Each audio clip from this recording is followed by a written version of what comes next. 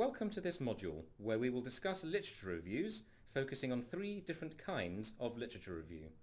We will cover the major features of these reviews and how to choose the right review for your particular research question and context. The learning objectives of this video are: what is a literature review? The main features of a narrative review, systematic review and scoping review, and being able to outline the differences between these three reviews and how to select the right review for a particular context and research question. A literature review is a piece of work which summarizes the literature on a subject, explains it, and provides a context. More formally, it is both a summary and explanation of the complete and current state of knowledge on a limited topic as found in academic books and journal articles. The term literature review is a general term which actually encompasses a variety of different kinds of review.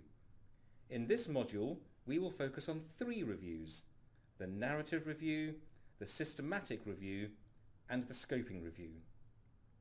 A recent webinar lists 50 different kinds of review, so this area is certainly exploding, but we won't be looking at all of those in this introduction.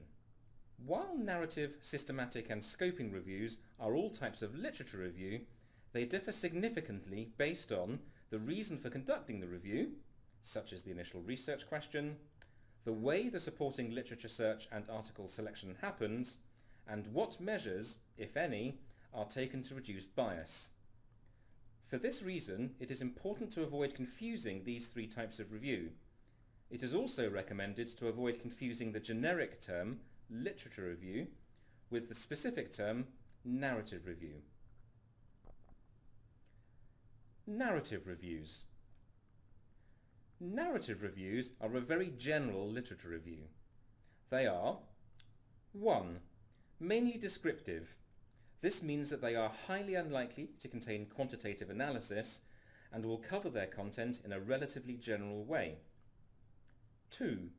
Do not involve a systematic search of the literature. Literature searches to support the review will probably not be comprehensive and no effort will be made to reduce bias. 3. They therefore often focus on a subset of studies in an area chosen based on availability or author selection. This can be a major source of bias. 4. Narrative reviews, while informative, tend to include an element of selection bias. They count more as expert opinion rather than rigorous clinical evidence. Systematic reviews. These are very different from narrative reviews.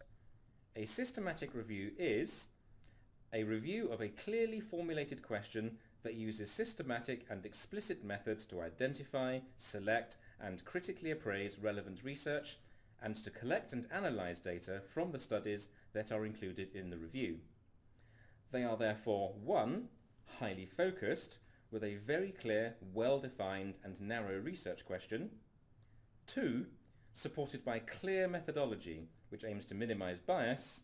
And 3. Include a highly rigorous literature search, which makes every effort practically possible to locate all evidence. A well-conducted and well-reported systematic review should be reproducible. This means that its supporting search strategies should be provided, along with information about how the authors decided which articles to include, how relevant data was extracted from those articles, and how the authors drew their final conclusions.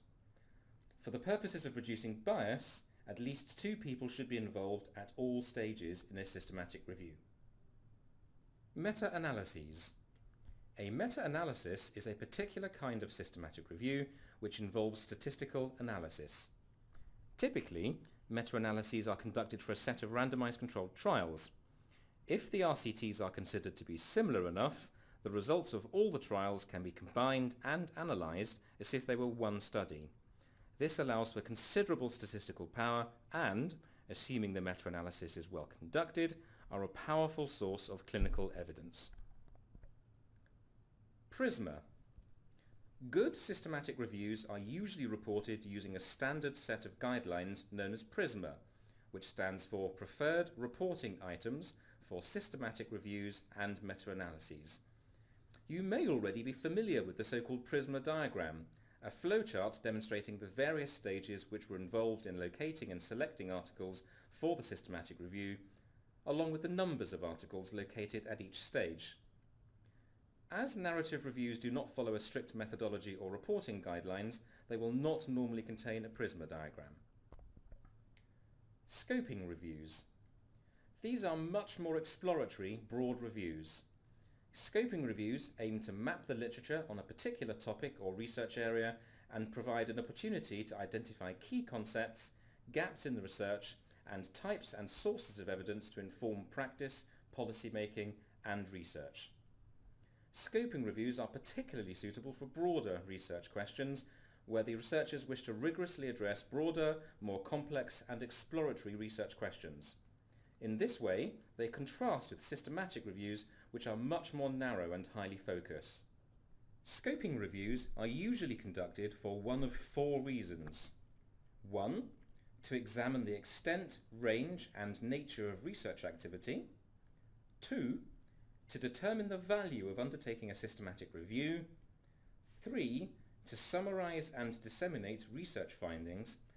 And 4. To identify research gaps in the existing literature. The methodology for scoping reviews is still in development, but many borrow elements of the systematic review workflow in order to increase their rigor and reproducibility. For example, many scoping reviews will follow elements of the Prisma reporting guidelines, such as a Prisma diagram. Summary. Let's now summarize the differences between the three types of literature review we have considered today. Research question. The research question is most narrow and focused for systematic reviews and is often narrow for narrative reviews. In scoping reviews, the research question can be either narrow or broad, depending on the context. Risk of bias. Narrative reviews carry the highest risk of bias due to their lack of rigorous methodology. Systematic reviews carry the lowest risk of bias, but a well-conducted scoping review may borrow much of the systematic review methodology and may therefore also be relatively unbiased. Comprehensiveness. Narrative reviews are rarely comprehensive as they do not involve a systematic search of the literature. Systematic reviews are highly comprehensive. In scoping reviews, the authors are likely to have made significant efforts to be comprehensive, but this may be hard to achieve if the research question is broad. Methodology. Narrative reviews are qualitative. Scoping reviews are frequently, but not always, qualitative, while systematic reviews can be either qualitative or quantitative. Standard reporting guidelines. These do not exist for narrative reviews. They do not formally exist for scoping reviews, although elements of systematic review reporting are being adopted. Systematic reviews follow strict reporting guidelines in order to ensure reproducibility. Thanks for watching.